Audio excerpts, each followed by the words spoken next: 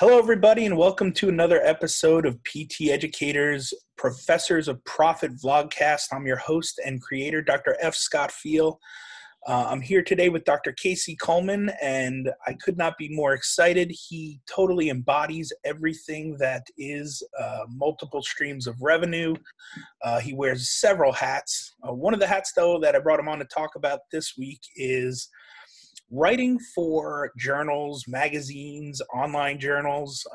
Casey's dabbled in a bunch of all that, even to the point of doing some editing now. He's got a great story. Casey, tell the audience a little bit about your areas of expertise and what's kind of led you to writing and editing and where you're at today. Yeah, so first, it's still great hearing doctor before my name because I never want to take that for granted. I remember being a pre-PT and even in PT school of saying, man, if I could just be a DPT, I'll be the happiest person alive. And I just never want to lose that gratitude for what I've now accomplished or what I've now reached. So man, it's just great hearing that. And thanks for inviting me on the Vlogcast. It should be a great time. But in terms of how I got started with writing and editing and all that stuff was, I started even before graduation. I kind of saw the writing on the wall, what was to come after graduation. I saw people talking about low income, student debt to income ratio, low Medicare reimbursement. So I got into a program called Smart Success PT because I was like, I do not want what they're talking about to happen to me. So in that program, we were challenged to start putting ourselves out there, but I did not want to do videos at all. Like I didn't want to do live streams. I didn't want to do videos. I didn't want to do that. So I turned to writing because it just seemed a lot more easier. My face wasn't on there. I wouldn't be stuttering. They wouldn't be making fun of my hair if it wasn't cut, all that stuff. So I started writing and doing my own blog and just staying consistent with that. So that turned into me just Googling online and finding a platform called New Grad Physical Therapy. And when I saw that, I would be like, man, it would be amazing if I can get something published on there. Shoot, I made it, and I'm not even graduated yet. So fast forward, I just submitted something just to see if they would take it, and they did. So I did that over and over and over again until they liked what I was doing, and they added me on as a staff writer. So I started doing that and getting paid for it. Then they added me on as a social media director, then eventually as the publication director for New Grad Physical Therapy. Then they switched their name to Covalent Careers Physical Therapy. But it's pretty much the same thing. It's just all under one roof now.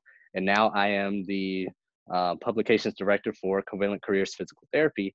And now what I do is I take your ideas and turn them into published article, just like I wanted to be done for me when I was in that spot of saying, man, it would be great if I could have something published on there. So that's really the kind of Cliff Notes version of my story of where I came from as to what I'm doing now in terms of writing.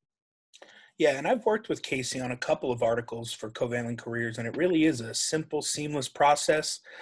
He does a great job of getting your ideas solidified and working through things and getting them to a polished final product. Casey, tell our audience a little bit about why professors and academicians and clinicians should consider writing as a side stream of income. What are some of the pros and cons to writing as a side hustle? Yeah, so some pros to cons to writing is that people still need to hear our message, right? People still need to see what PT is. They need to read about what physical therapy is. But oftentimes, like I said before, some people's story might be like mine. They don't want to get on video, but still they want to grow their practice or grow their online business or get the word out there about whatever they're doing. People still read, people still listen to audio, and people still watch video. So if you can just do at least one of those, you're on a great track to pushing whatever your movement is forward. So writing is easy, number one, and two, we've done it since kindergarten. We've been trained to write since kindergarten to first grade to high school to college to the standardized tests. We basically, by this time, we know how to write. It's pretty simple. It's pretty easy. Now all we have to do is get that idea on paper, polish it up a little bit, and boom, ship it out. So that's the easy part. That's the pros to it. The cons is on the other side, some people don't like writing, and that's okay. There are other avenues, like I mentioned before, like videos and radio or podcasts, like we call it now. So that's really the only con, just for people who don't like writing. Like that's the only thing I have in that box. Everything else is like do it, go for it. Why not? Say yes to as many opportunities as you can if it works within what you're doing. So that's pretty much it. Yeah, I can't agree with you enough. It makes my English major roots heart flutter just a little bit because, I really did enjoy writing, and it was nice to kind of come back to that and circle back around and use my writing skills, Right. even in the healthcare field, to kind of help people learn more about the field of physical therapy, learn about diagnoses and treatments, and really try to, increase healthcare literacy just through, our writing. And the cool thing, when we're writing for the general public, you almost have to bring it down a little bit and make it simple and simplify things so that people understand it.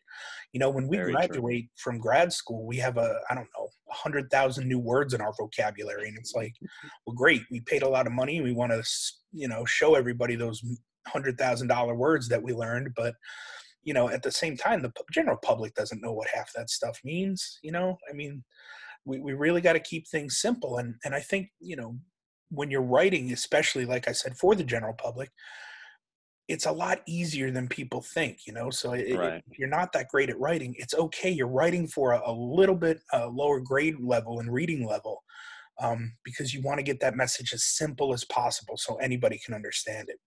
So Yeah, yeah. And the more simple you make it, that just means the better you understand it. exactly.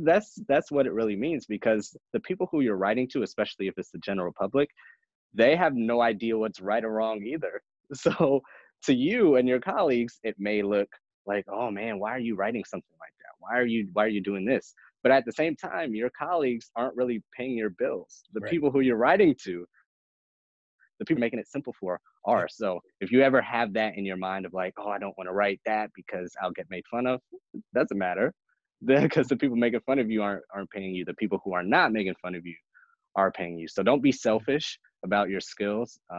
Do it for something greater than yourself. Yeah. And, I think at the end of the day, you're just trying to help.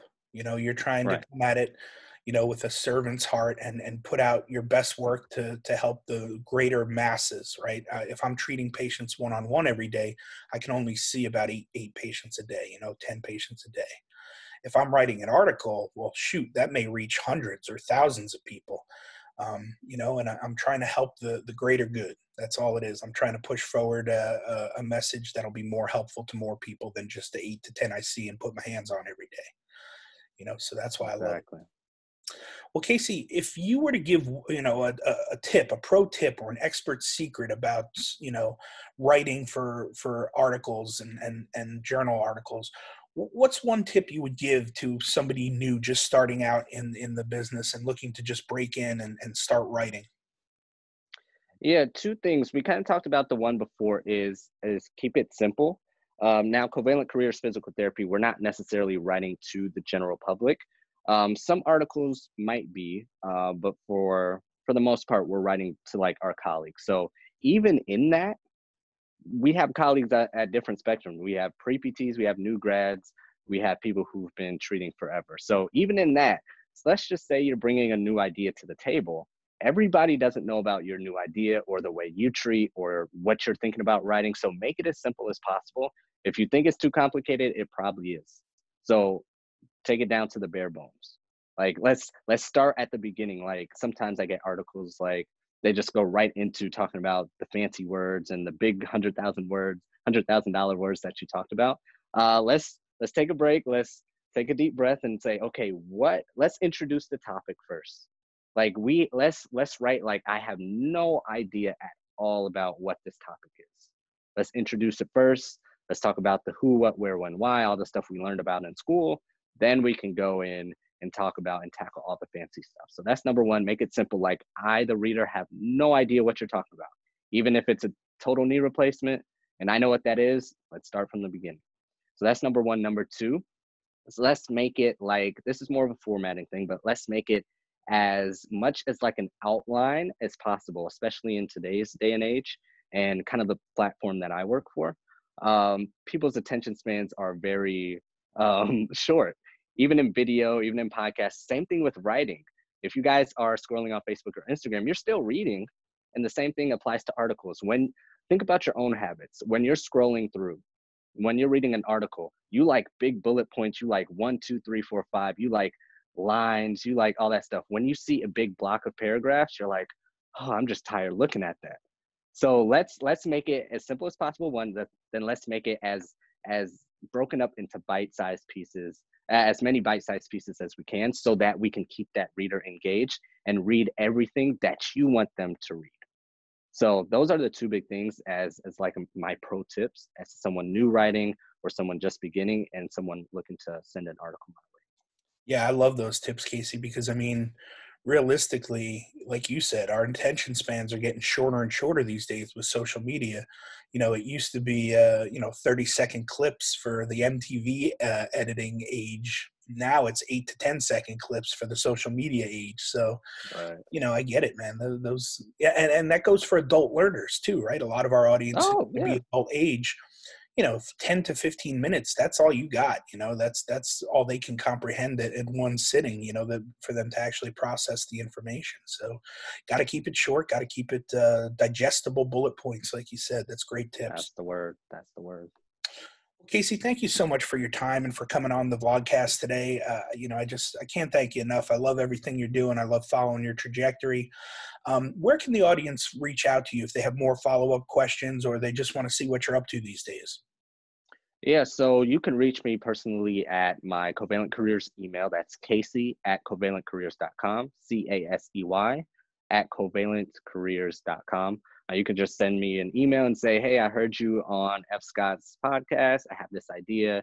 I'll keep it super personal. Then we'll go from there and we'll make this idea happen. You can also go to covalentcareers.com, then go to physical therapy, their physical therapy tab, and kind of see, okay, how are the articles written? How is the style? What do they even write about? Is my idea already written about? Can I do a spinoff on an idea that I have in mind if it's already written about? And just kind of get a feel for what we kind of do and how we kind of write before reaching out. So once you do reach out, boom, boom, bam, your article is there and published. So that's where you can find me, and we'll make your idea happen. Awesome, Casey. Thanks so much, man. I appreciate you coming on and keep all the great work up. Definitely. You too. You as well. Thanks, bud.